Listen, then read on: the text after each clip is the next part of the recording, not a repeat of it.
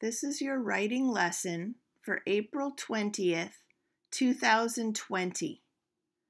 I showed you in an earlier writing lesson that on your Benchmark Advance assignments, there is an assignment called Extreme Weather Fiction.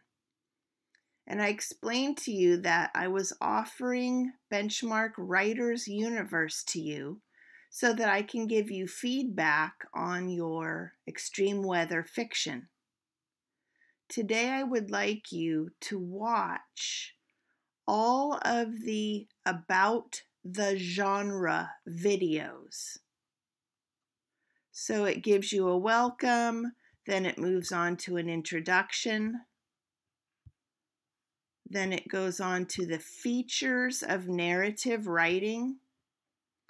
And ours is fiction, but it will be similar to a personal narrative. We are pretending that we really lived through an extreme weather event. It will give you a mentor text to read. Notice that the mentor text has transition words. It has time sequence, what happened first, then, next, after that, and last. Notice that it has dialogue. It has descriptive words.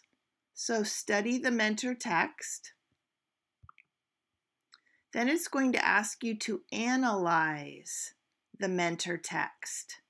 By dragging from the text, you're going to drag sentences over to the boxes.